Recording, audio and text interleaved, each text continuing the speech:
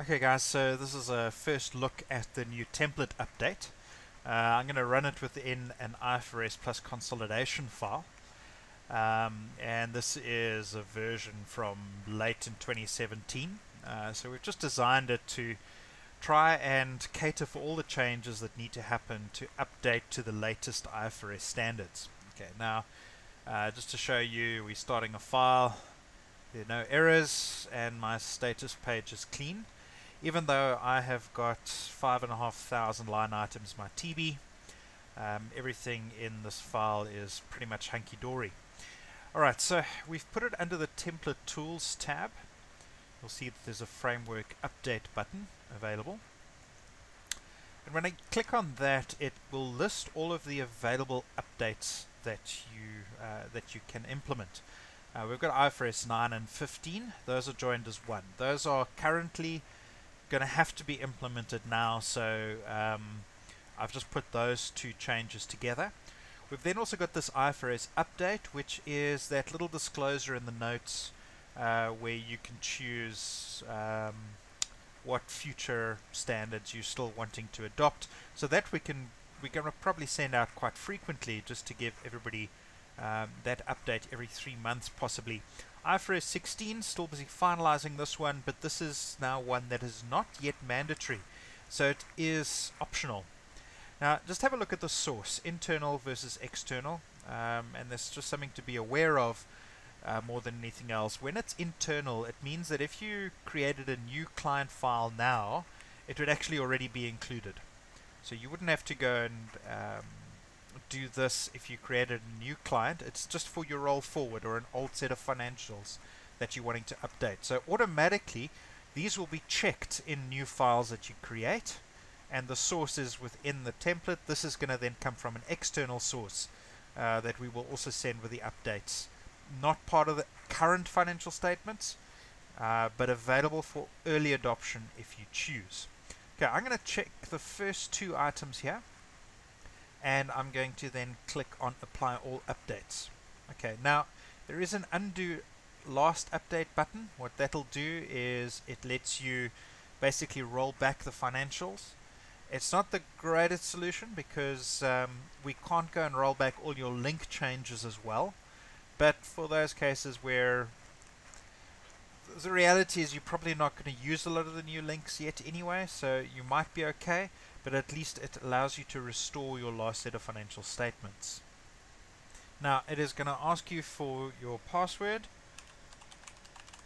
This is the manager password. We just don't want guys to make these changes unnecessarily or when they shouldn't be, so I'm going to hit agree. Okay, now this is going to take a little bit of time.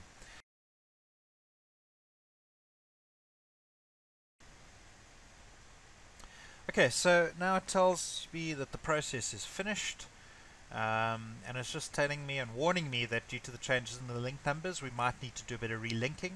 And what it then actually automatically does is it closes the financials, because if they're unlinked line items in your TB, it will be out of balance. And it goes and it's refreshing the entire database, refreshing the memory, and it's going to open up my working trial balance. Okay, and what you'll see is that all the blanks are on top, so it sort of pre-lists it for you. There are 182 entries that I now need to go and link. Alright, now I'm not going to go through that. I'm going to pause and do some movie magic. And thanks to SQL queries, we now have a fully linked trial balance, so I can now go and open up my financial statements again.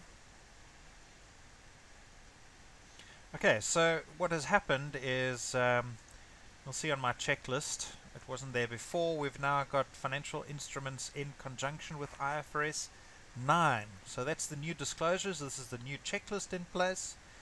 I can go to my statement of financial position. Not much would have actually changed here. I can maybe go to one of the notes sheets. Let's scroll down to other financial assets. Okay, all this stuff is new. These are the new accounting policies. Okay, go into the note itself. sorry, lots of accounting policies. It's got a whole new little table here where I've got to disclose which standard I'm using for each financial year. So if I change this and I say I'm using IAS 9, it actually warns me that this table is now the the IAS 39. It says this is the IFRS 9 table. So I've got to close that and open up the IAS 39 table, and if I switch it, it goes back. Okay, now it tells me no, this is the IAS 39. I've got to open up the IFRS 9 table. So this is definitely the new note. This is not available in any template we've released yet. And I just want to pop over to the status page, show you that everything is in balance except these. Now, the reason that these are not in balance is that I need to do some relinking of some of my financial assets and financial liabilities, well, mostly financial assets, that have now got new categories. So there's some old categories that fell away, but because there's this crossover where we show the old disclosure in last year and the new disclosure in the current year, we're not actually deleting the links. We've just got to go and relink it. So this tells me here that it's finding use of IAS 39 exclusive links. So I would need to go and fix that in my linking. I'm not going to go and do that in my Movie Magic. And yeah, just as a last check, find error cells, no error cells found. What actually happened in this version is the entire cash flow statement was replaced as well. The layout changed too much for us to be able to do an automatic update of lines, so we just updated the entire cash flow, and that is all beautifully in balance, no problems detected anywhere. So it's fantastic, it's working, yeah,